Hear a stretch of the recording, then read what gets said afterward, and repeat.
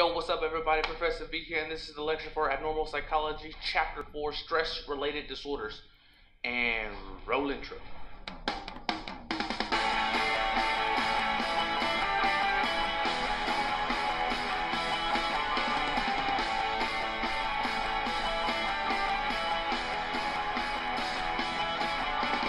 Sources of stress can have profound effects on our physical and emotional health.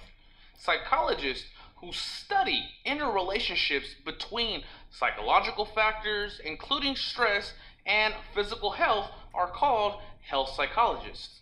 The field is also called medical psychology. In practice, it also focuses on patients' mental and emotional reactions and ability to cope to an illness or recovery from an illness. There are 4 types of health psychologists.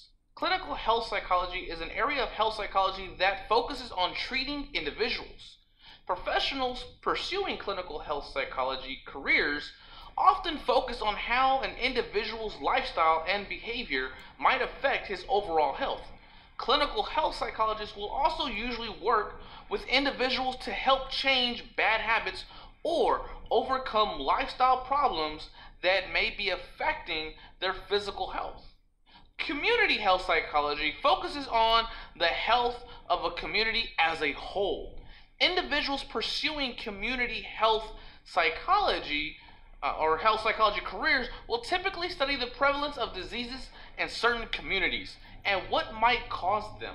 Occupational health psychology focuses on the individual's job and his overall state of health.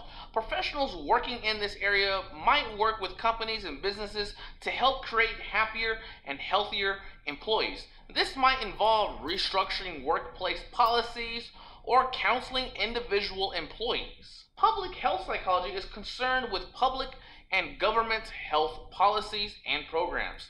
These types of professionals might work with low-income individuals, influence government's health policies, or help organize public health awareness campaigns. I'm looking at you, Trump. Okay? You need one of these. I'm telling you, you need one of these.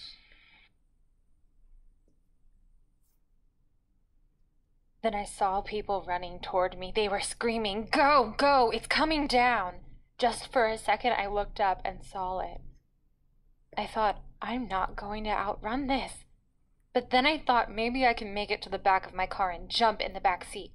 Before I could make a move, the force of the explosion literally blew me out of my shoes. It lifted me up and propelled me out over a concrete barrier all the way to the other side of the street. I landed face first on this grassy area outside the financial center, and after I landed there, I just got pelted with debris coming out of this big black cloud. And then I felt it. But what sticks with me is hearing it. The whomp of my helmet when I got hit in the head. The helmet literally went crack, split in half, and fell off my head. I realized then that I had just taken a real big whack in the head. I felt blood going down the back of my neck. And when I was able to reach around, I felt this chunk of cement sticking out 3 or 4 inches from the back of my head. It was completely embedded in my skull. Then it got pitch black, and I thought, I must have been knocked unconscious because it's totally black. But then I thought I wouldn't be thinking about how black it is if I'm unconscious, and it was really hard to breathe. All I heard were people screaming bloody murder, all sorts of cries. At that moment, I thought, this is it. We're all gonna die in the street. Exposure to stress, especially traumatic stress, like that experienced by many thousands of people on 9/11, can have profound and enduring effects on our mental and physical health. This chapter focuses on the effects of stress on the mind and body, including stress associated with everyday life experiences, as well as traumatic forms of stress. Stress is implicated in a wide range of physical and psychological problems. Abnormal amounts of stress can lead to increased risk or to various types of physical illnesses, ranging from digestive disorders to heart disease. It can also lead to increased risk of other psychological problems such as depression and anxiety.